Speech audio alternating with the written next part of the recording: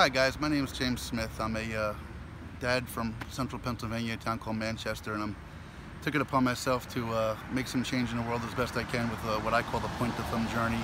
I'm walking across the country 20 miles at a time.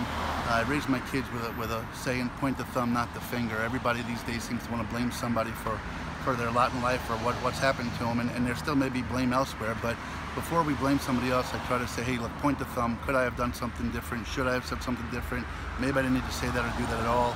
And when you do that, it decompresses the situation a lot. We have so much hostility in our country right now.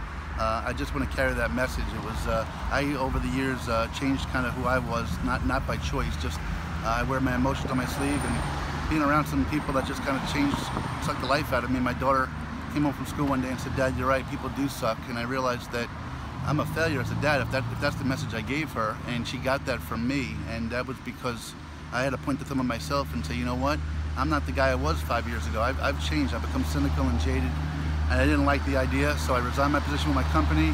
I have my kids with their mom, and I'm meeting people along the way. The story is not at all about me. It's about you folks who made along the way. So if you see me, please honk, please wave. It really gets me uplifted, and I just hope to make a little bit of change in the world as I go.